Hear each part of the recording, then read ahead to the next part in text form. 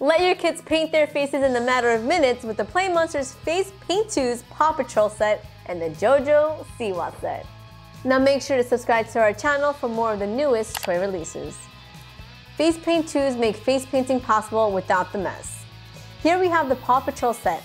It includes 5 face tattoos of those famous pups, applicator sponge, 10 removable wipes, and instruction booklet. The JoJo Siwa set includes 5 face tattoos, applicator sponge, 10 removable wipes, and instructions as well.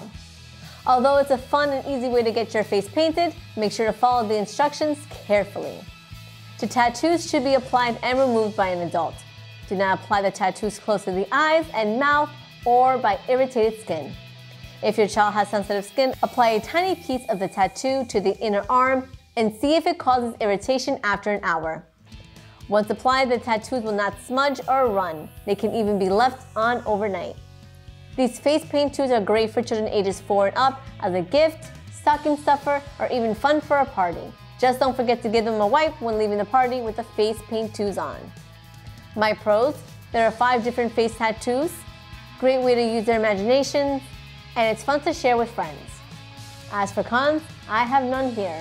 I give both sets 4 out of 5 stars. For even more reviews on the latest toy releases, make sure to subscribe to our channel.